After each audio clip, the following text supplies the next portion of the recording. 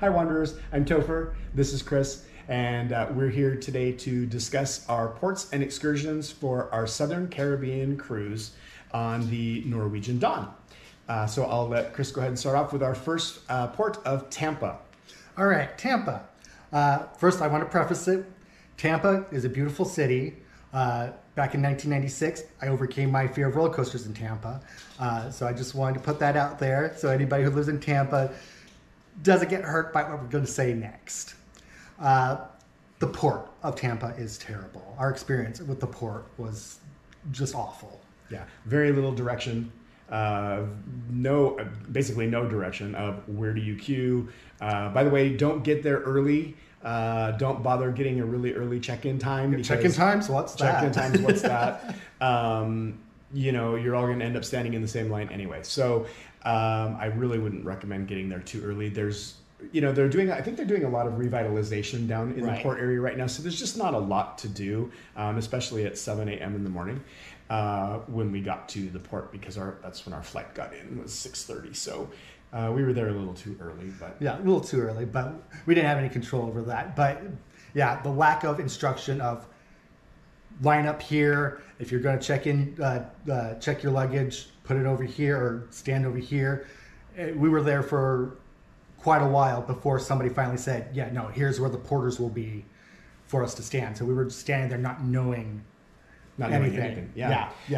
I will say there's some cool stuff down there. There's basically 3 different ports. I think Royal Caribbean has its own port in Tampa. Yeah, I think they have the first 2. So it's that area there's a lot more to do in that area. I saw more shops and coffee and stuff like that. The port that we were at is right next to the aquarium, which would be cool if you were there during a time when the aquarium was open. But unfortunately, for us, that wasn't the case. Yeah, and about a block and around the corner, we didn't see it until we were actually on the ship at our balcony. Yeah. There was an area that had coffee shops, and we were wondering where our Starbucks was because we were seeing people holding Starbucks cups. But from what we were able to see, we were standing with our luggage. Yeah, we couldn't see anything, but when we got on the ship, there is stuff there. So if you're at Terminal 3, it's around the corner and behind the terminal. So go find it because it'll probably make your experience much more enjoyable. Yeah, it's a cool looking place. Yep. All right, so then next up is Key West. Key West. We were supposed to do a snorkel and catamaran excursion. Unfortunately, due to high winds, they canceled that for safety reasons. So then we ended up just wandering around Key West. Yep. Very, very beautiful, beautiful city. Great port. Everything is accessible by foot. You really don't have to plan for doing anything. You can just go and walk and go shopping and just grab something to eat. And is that where the original Margarita bar or Margaritaville restaurant? Yes, yep. That's where we ate actually. I recommend the watermelon drink. It's fabulous. Oh yeah, that was really good. That was really good. Really good. Yeah. And the food was surprisingly good for a chain restaurant. I was like, wow, this is actually pretty good stuff. Yeah, and then as you head back to the ship, there is a place called Flying Monkeys, and they serve alcoholic slushies. Yes, they are so good. Yes, you can just take them and walk around and finish your shopping and whatever else you're doing. There's also, we didn't go, but there's a really cool point where you can go to the southernmost part of the U.S., which is 90 miles from Cuba. And you can actually, there's a big thing there, and you can take your picture and stuff with it. We didn't get down there, but when we get back, we'll probably go do that. The one thing that is very interesting about Key West is even without schools and stuff, it has a very college kind of beach town kind of feel to it. You can just kind of feel that energy. There's a lot of live musicians. We were there on a Sunday. Yeah. So it was kind of rip roaring and stuff like that. Maybe if you're there during the middle of the week, it might be a little bit quieter, but yeah, it was even early in the morning on a Sunday. It was even early in the morning. Surprising. It was crazy. The bars were packed. The restaurants were packed. There was live music everywhere. So fun port. Yeah. Fun port. Really don't need to book anything if you don't want to.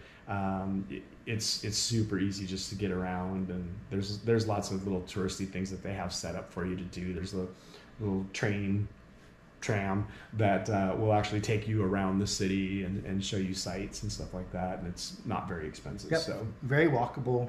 Extremely walkable. Watch the curbs though. The curbs are high. We saw quite a few people not pay attention and kind of go off the curb. Yeah. Curbs are a little high. But great port, great city, love it. Would definitely recommend it. At least once. Might stay there for a little bit. Yeah, on a land vacation at some point. Might go back and just hang out in Key West for a while. All right, moving on. So our next stop then was Puerto Plata, Dominican Republic. Oh, my favorite port by far. Yeah. Favorite port by far. So we actually had an excursion. I'll let Chris talk more about that, but I wanted to talk about the port. So if you don't want to plan an excursion at Puerto Plata, or technically where we landed was Amber Cove, you don't need to. There is tons of shopping. There is a pool. There are bars. There are restaurants. There's water slides. There's zip lining. There's a ton of stuff to do right there. It's gorgeous. You can rent a private cabana. They have giant hammocks you can go lay on. They have huge oversized chairs, which we both took our picture on the oversized chair. Just a really nice, very well kept, clean, comfortable place. By the way, the pool is free. There's plenty of lounge chairs. There's a whole kids play area, which is separate from the main pool. It's just a phenomenal port, especially if you just want to get off the ship and just go sit by a pool and have drinks again for the day. It can get packed if there are more than one ship in port. There were two when we were there. It was us and then a Carnival ship. It didn't look overly packed at that point, but I can imagine if another ship had come in, it would start feeling very, very packed. Yeah, another thing is in the shopping area, on the shopping side of the Amber Cove. If you geek out about getting your passport stamped, there is a place where you can get your passport stamped for free. Very cool. Yeah, they don't stamp it actually in countries you've actually visited. They do it like on the front page, and it's just a little stamp that says you were here, and then they write the date on it for you. It's very cool. It's free. It's just something fun to take home with you. It's an informational kiosk too. So if there's other things that you might want to check out while you're in Dominican Republic, you can get the pamphlets for that and stuff. Yeah. So as for the excursion was incredible. It's my favorite excursion. It was the Damayagua waterfall and zip lining.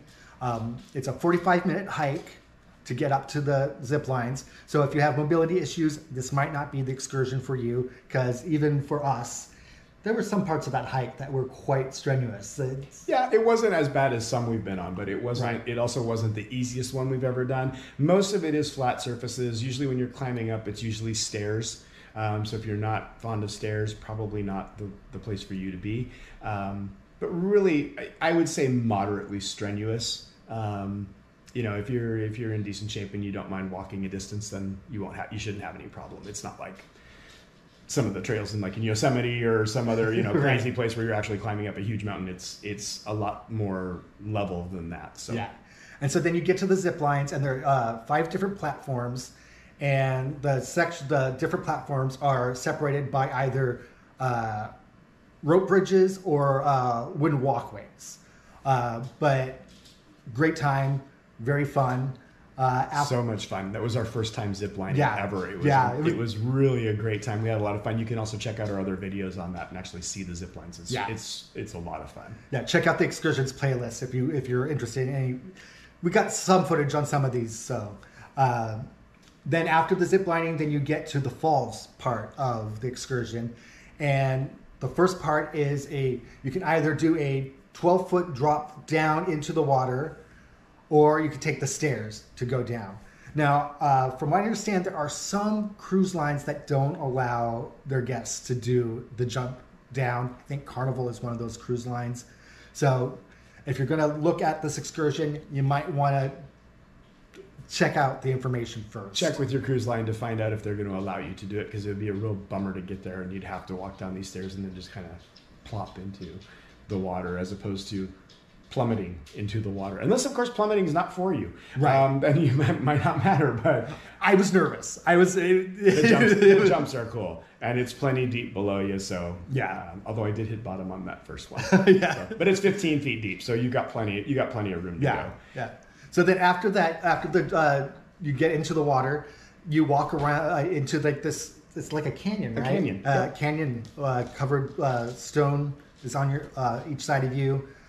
Little waterfalls going down, and you just keep walking around, and then there's some parts where you can hit a natural water slide, rock water slide area, and then you get to a second platform which you can jump from, or you can take the natural water slide, but I think there's also stairs for that one too, just in case.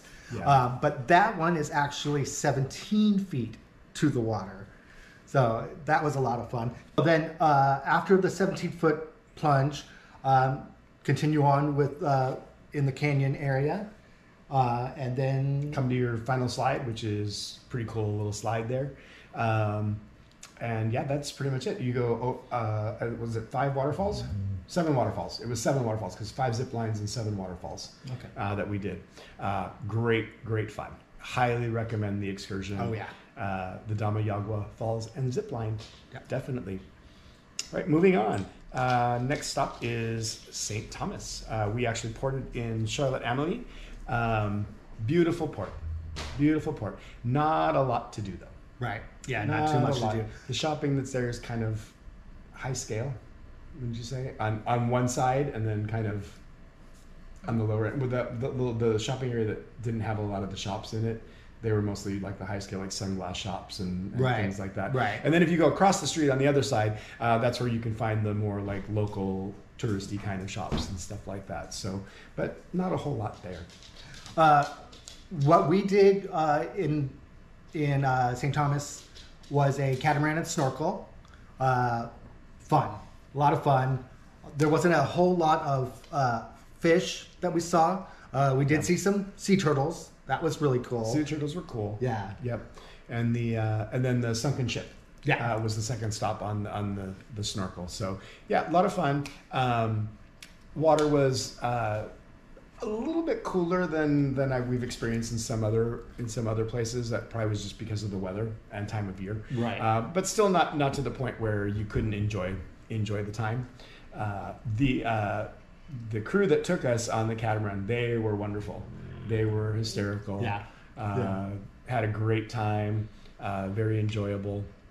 Yeah, I really liked the second ship part of the snorkel because there were scuba divers there. Oh yeah. So it was really cool actually going over the scuba divers and there are bubbles coming up and everything. Check the excursions videos because we do have footage of that as well. So you can check out that footage and see what that's all about too. Yeah. Then also in port, across the way from the shopping area, there is a teleferico that goes up.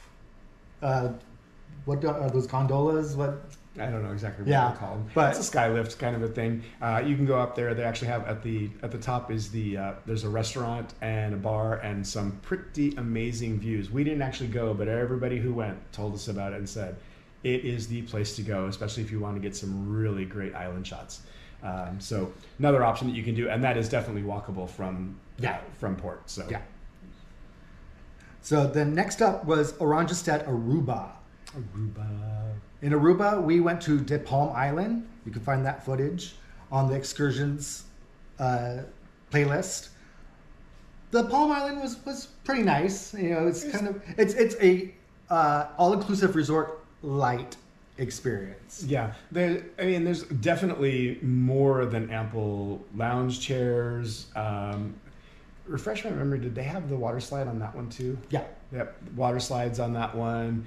The food is all inclusive. The drinks are all inclusive. They have a banana boat that you can get tugged around behind and hopefully not fall off of. A lot of people fell off. A lot of people were falling off. Yeah. Again, Carnival may not allow you. I remember seeing a sign that Carnival guests are not allowed to do the banana boat. Yeah. So if you're going to do this excursion, check with your cruise line before you book it.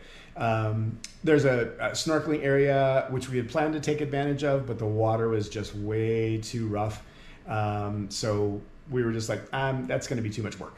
Yeah, that's not going to be enjoyable. It's going to be a lot more work. So really, we just kind of went and hung out on the beach all day. It was really relaxing and fun, and all of their little beach areas are kind of coved off by rocks, so you don't get any of the rough seas coming in. It's all pretty nice. Although I will say, they're rocky.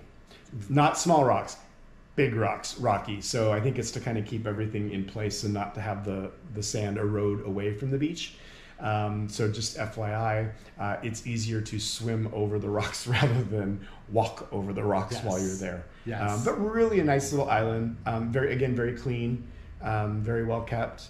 A lot of different stuff to do. The food is, it was burgers. It's burgers and hot dogs, and that's included. Or there's another restaurant that looked like it had a little bit more. Right. We didn't eat there. We just wanted to grab a burger while we were there. I think we spent about 5 hours on the island. So, Yeah. Well, we weren't there for too long, but really kind of a nice afternoon.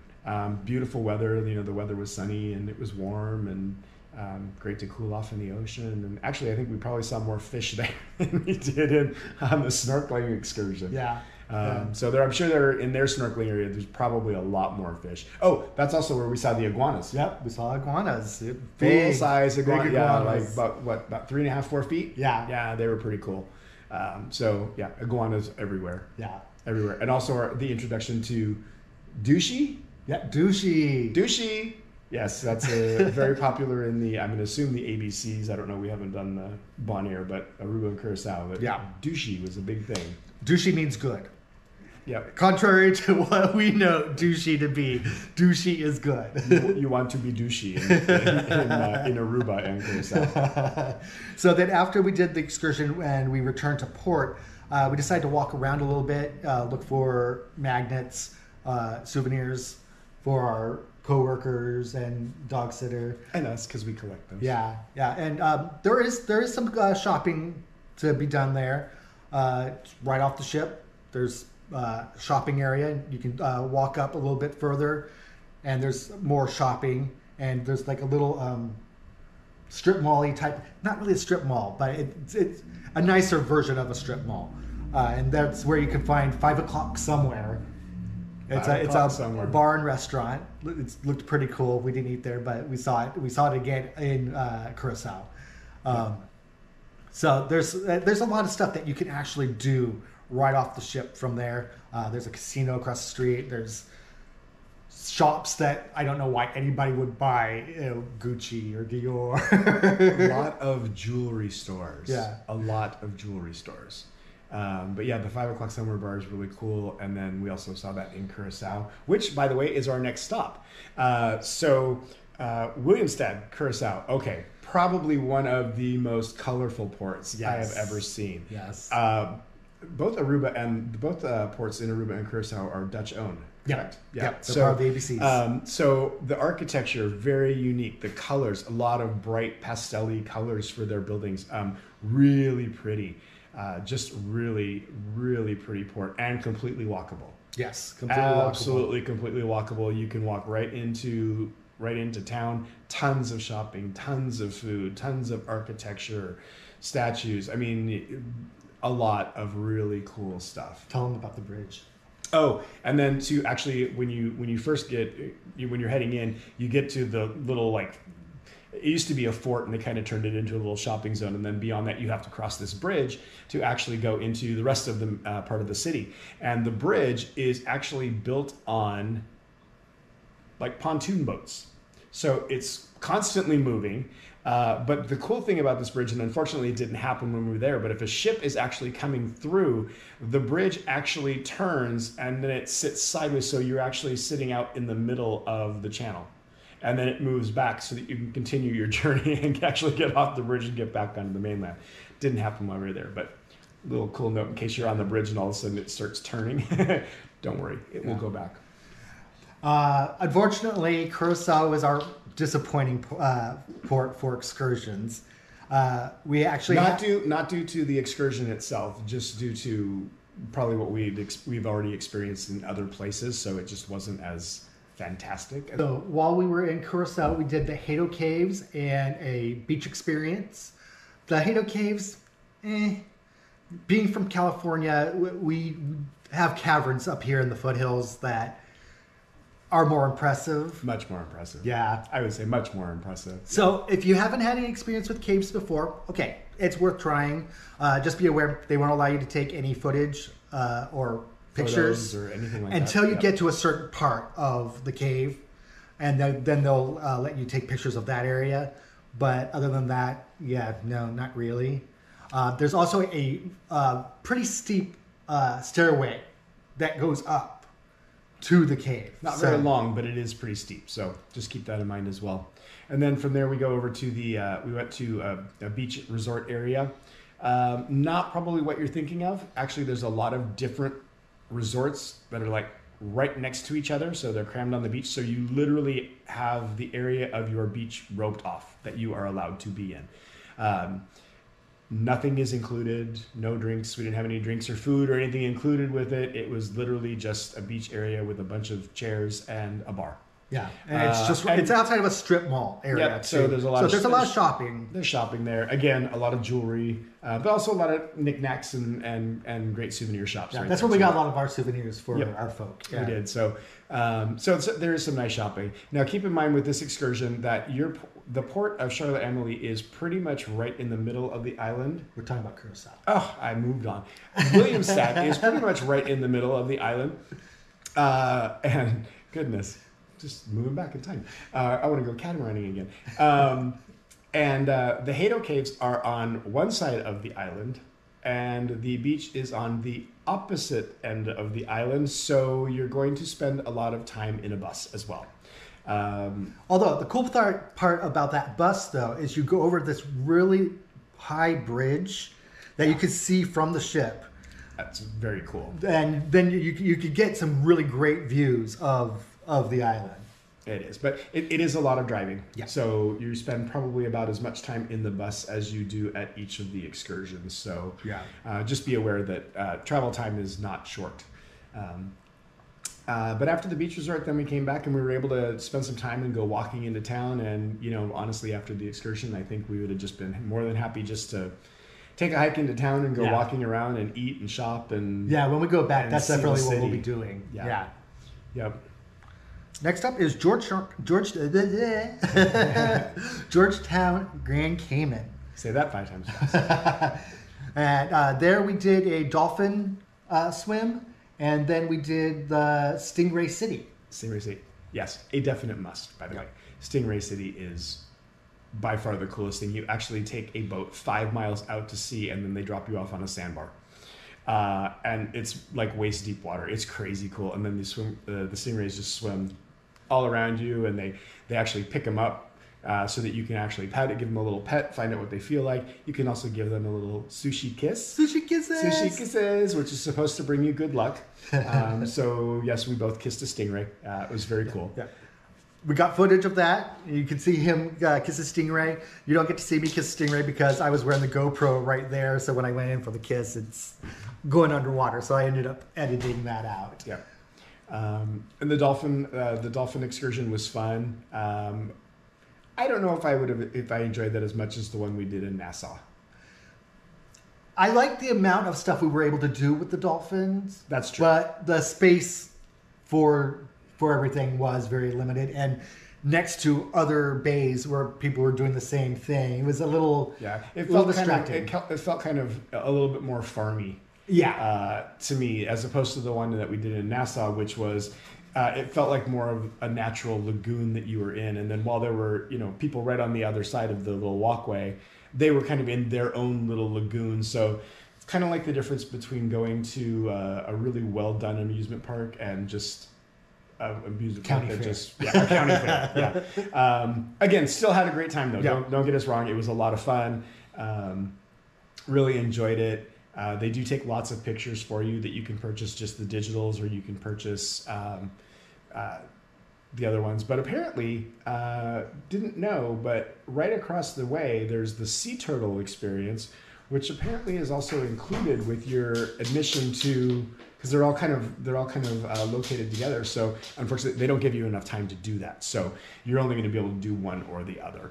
They sell them separately. Yeah, and don't quote us on that. We heard that from another group of people, and I don't know if they got it through the excursion through the ship or if they actually booked on their own. So they may have actually gotten a city, or not a city, but a attraction pass type thing. Yep, very possible, very possible. Now the port of Grand Cayman, what did you think? I mean, there was shopping, but not as much as where we've seen on other ports. Yeah, I don't think Grand Cayman's quite as accessible. I think you're going to want to go away from the port to do something. But it's still not the worst port that we've been to by far. Right. Not the worst part. And the island is beautiful. The beaches are beautiful. Everything about it is beautiful. It's just wasn't our favorite. Right. So that was about it. Yep. Then we get back to Tampa. I will say one thing, and I know we're talking really ports and excursions, but I think the one thing that I really kind of wanted to mention about this particular itinerary, perfect blend of shore days versus sea days. 11 nights total. You have 7 ports, including the port of Tampa, where you embark and disembark, and 4 sea days. Breaks it up so nicely. You leave Tampa, you go right to Key West, then you have a day at sea. Then you do Dominican Republic, St. Thomas, and then you have a day at sea. You do Aruba, Curacao, day at sea. Grand Cayman, a day at sea before you come back. So I just thought that was just fantastic to have that perfect blend. Nice. So you're not constantly going. Yeah, because that gets draining. We actually had that downtime, and I really enjoyed it. I would definitely do that itinerary again. Yeah. Just choosing different excursions, I think. Oh, yeah. And maybe not doing any excursion at all and just getting off the ship and walking around, because most of them were just so accessible. Yeah, absolutely. And just a lot of stuff to do. Okay. And one more good thing to say about Tampa before we close this video out. You guys have an incredible airport. Oh, yes. Out of all the airports I've been to in the U.S., and I haven't been to many in the U.S., but this one was really nice. It was in par with some of the ones I've been to in Europe. Yeah, really, really fabulous airport. Would recommend flying into Tampa and taking a cruise out of Tampa. I mean, the airport's going to outweigh the port itself, but the airport is just wonderful. It's wonderful. It's so accessible. It's so easy. Coolest thing I think we saw in the airport was in the main area. It's weird because the Tampa airport is set up so differently, because normally when you go into an airport, you walk in and then there's all the ticket counters and then you go through security and then they have all the cool stuff. At Tampa, you actually walk into the airport and they have all the cool stuff, and then you go through security depending upon which terminal you're going down to, or which set of gates that you're going down to. So you can actually go in there and spend your day with the shops and all of the restaurants and all of that stuff and just hang out. I think we had to sit there for 4 or 5 hours. Yeah. And it was not an uncomfortable experience at all. And right in the middle of it, they had this huge flamingo with a mirrored roof that has kind of a watering ripple effect on it. So it looks like the flamingo's head is underwater, and then you see the legs, and that's all that it is of this. It's so cool. Yeah. So very cool. But yeah, wonderful airport. I definitely agree with it. I actually think we had a lot of fun at the airport. Yeah. Oh, by the way, for you smokers, if anybody out there smokes, it's also very nice because you don't have to go through security 6 times to go out and have a smoke and come back in. You just walk out and come back in and you're there. So not until you actually have to go down to meet where your flight is actually, where your gate, you can actually hang out in the other area, and it's a lot more convenient than having to pass through security 5 or 6 times. Yeah. All right, Wanderers, that was our review of our excursions in the ports for our Caribbean cruise on Norwegian Dawn. Hope you enjoyed the video. If you did, make sure to click the thumbs up, subscribe, and please share. All right? See you later, guys. Bye. Bye.